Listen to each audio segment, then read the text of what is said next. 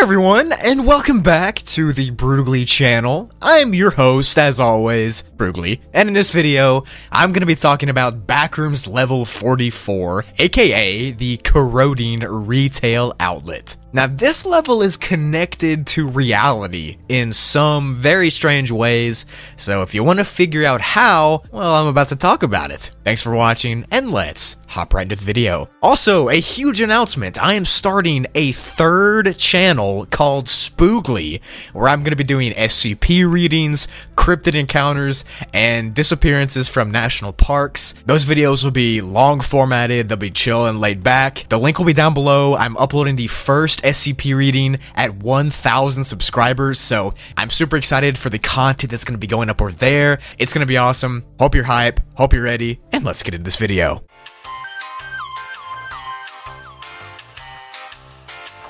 Backrooms level 44 is classified as a class 3 difficulty and is unsafe with a pretty low entity count. And the entities are not the dangerous part of the level. The level is thought to, quote, be intrinsically connected with the front rooms, or with real life. It looks like a completely bare and empty mall outlet that's kinda run down, but it also kinda looks like a big office space. Only half the lights work, but the half that does work doesn't make that loud buzzing that most of the Backrooms levels make, especially level 0. Now, the lights do buzz a little bit, but not nearly as loud as the other lights, which is important because that buzz is a huge part of the Backrooms, and for this level not to have it, it's worth documenting. There are window entities in the darker sections of the levels, but so far nothing bad has happened near them, nothing too bad at least, so they're considered pretty safe. Now, all of the active window entities here show moving pictures of real life behind them, so if you look out of them, you'll see kind of like a slideshow of real life, and that's why this level is connected to reality. There's actually a theory that the windows themselves are some kind of gateway back to the world, but no tests have been done to show it, and I'm not trying to jump through a window just because I see the real world. If I've learned one thing, it's to not trust the Backrooms. This entire level has been classified as non-Euclidean, meaning that traveling and mapping out and just looking at the level is pretty much impossible since the layouts are always changing, and if you walk in one direction, you'll end up in a completely different direction than the way you walked. And on this level specifically, the glitchy non-Euclidean effects get worse the further you get from the level entrance. So where you spawn in on the level won't be too bad, but the further you wander out, the worse this effect will get, so you might not be able to find your way back. Just watch out. Like I said earlier, this level is completely empty and barren. There's literally nothing here, and that's still true, except there is a weird fluid that's made up of unknown atomic compounds. And this fluid is in a bunch of different rooms on this level, and it looks kind of like liquid coal. It's a thick black liquid, it's very viscous and acidic, and it has the ability to corrode cardboard and wood quickly. And in some cases, it's actually been seen dissolving the walls and ceilings of this level.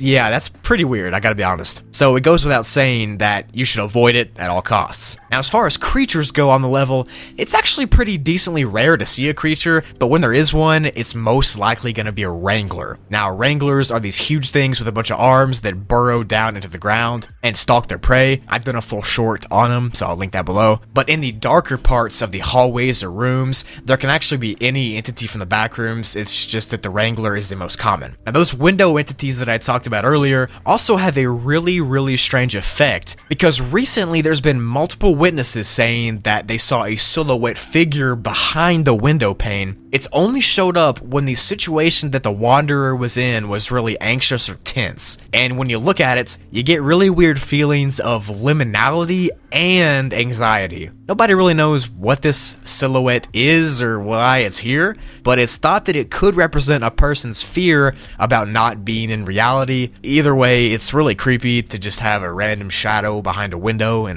the Backrooms. I mean, that's creepy. And the entity has sometimes shown that it can talk with a wanderer through short, repeated phrases like, "He is destroying my home," "He is going to bring doom to us all," "Only when you escape can you find him," "Reality will shatter ladder along with my home. This place has lost its safety. You must stop him before he takes over. So, I mean, that's pretty terrifying to listen to. It's also really vague, and no one really knows what it means. And also, the context of those phrases doesn't make any sense, because there's nothing actually too dangerous about this current level that we can see. I don't know, maybe the shadow can see something we can't. Maybe it's trying to warn you of something. Not sure, man.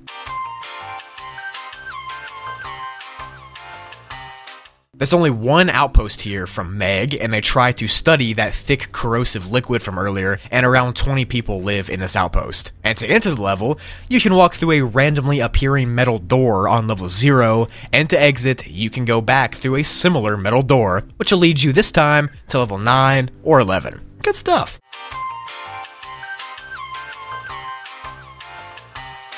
So yeah, that was Backrooms level 44. Only 6 more to go to round out the Broogli Summer Spectacular, where I went over levels 13 through 50.